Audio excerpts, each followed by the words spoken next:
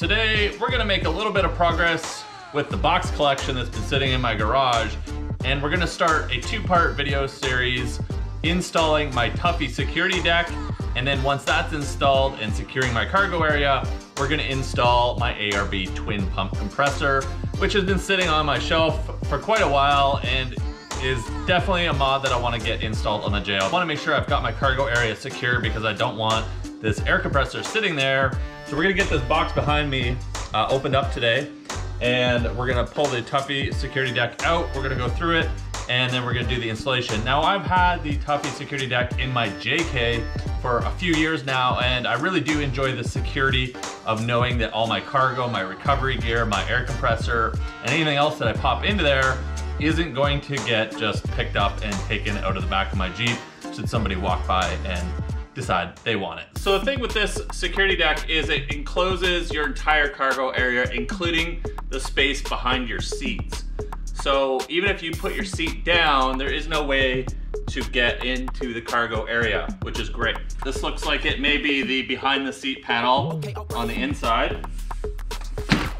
And when you order this, they have two versions, one for the larger subwoofer and one with, I don't know if it's no subwoofer or a smaller subwoofer, but I do have the 12-inch subwoofer audio upgrade in my JL. So this will be the passenger side panel, which has a nice hole for the subwoofer. We've got some instructions on how to install this.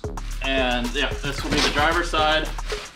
We've got a cutout here for the 12-volt connector so that you can still use that inside your cargo area. And then we've got the lid here. Okay, so after going through all of the hardware that was included with this and checking it against the instructions, I can't even start the first step because I am missing all 6 of these carriage bolts.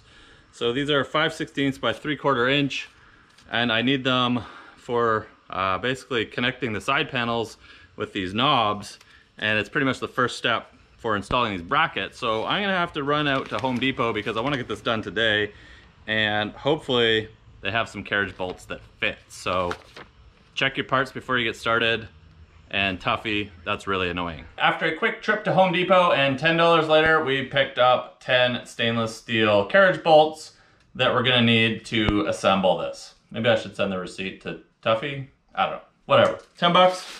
But check your hardware before you start your installations. I then bolted the brackets to each side panel of the security enclosure. I also bolted on, which is a new feature for the JLs, which my JK doesn't have, and that is a support arm that is going to then allow for the lid to be held up when you want to open it and get into the cargo area or have better access to it. My JK doesn't have that, and it's a little bit annoying. Then I had to unbolt the 2 middle tie-down anchors in the bed or in the cargo area of my Wrangler, and we're going to reuse those bolt holes to then bolt down the 2 brackets that are going to hold the 2 side panels on. So next we used the thumb screws to then connect the rear panel on, which basically goes right behind your rear seats.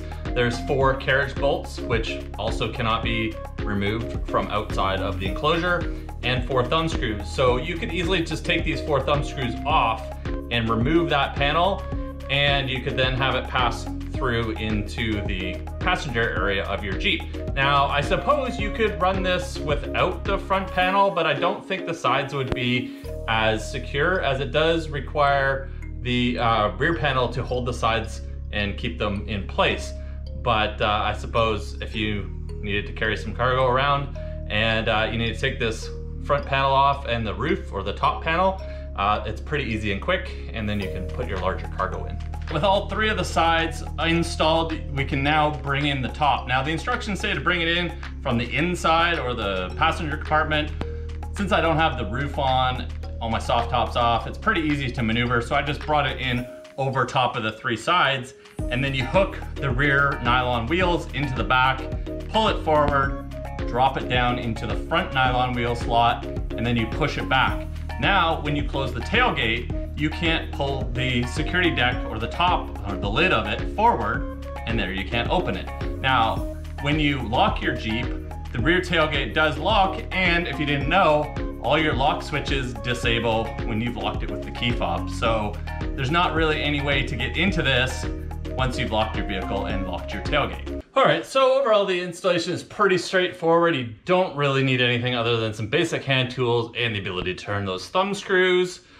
The fit and finish, I would give it, you know, probably like a 7 or an 8. It is pretty good, but some of the trim panel or some of the trim guards that are on the sharp metal edges do come off if you grab the wrong spot or grab that lid by the trim panel rather than the metal.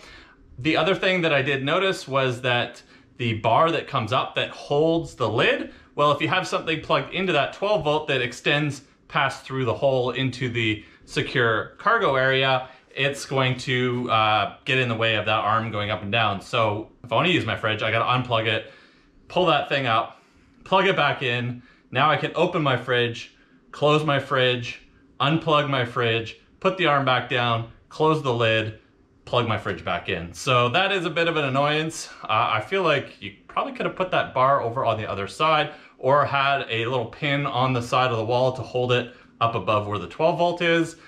Bit of a design consideration that seems like it should have come out in testing. But anyways, overall, fairly good. I do find the sides a little bit wobbly when you have it open, and so getting the rollers into the slots that hold it in place takes a little bit of jiggling because the sides are a bit wobbly. It does provide a very secure rear cargo area, and you can still get quite a bit of stuff in there. I do have my Dometic CFX 28 quart fridge that does fit in. There's about 17 inches of total clearance underneath the deck, but probably closer to 15 if you don't want to open the deck in order to get your cargo in. The difference from the JK to the JL is there is a higher cargo ceiling, because rather than dropping it down over the front lip like they do on the JK, the JL one actually pops up from where the rear tailgate is. So it allows you a higher cargo height in the cargo area, and now I can actually get my fridge in. I can't get my 28 quart Dometic in my JK. I usually put it on top. It would have been nice if there was some tie downs already installed and maybe a rubber mat that comes with this. For the price, you can order a rubber mat, or like I did on the JK, I just ordered some checker plate rubber and put it on top, or you could bed line it. It does get scratched fairly easily. It doesn't take much to scratch this, and if you want a nice clean looking top, it's going to scratch up easily. I would recommend buying some rubber to put on it. And there's no tie downs, there's no holes for tie downs.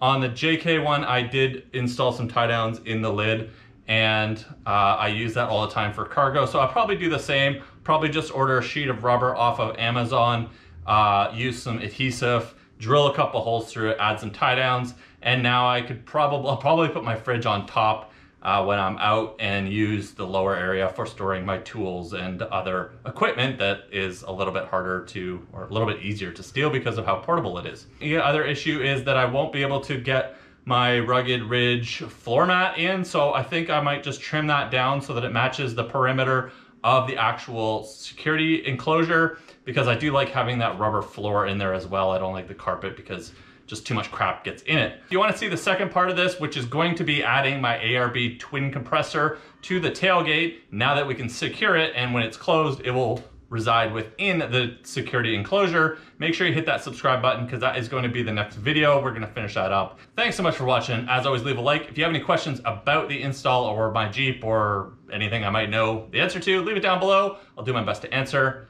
and I'll see you guys next time in the next upload.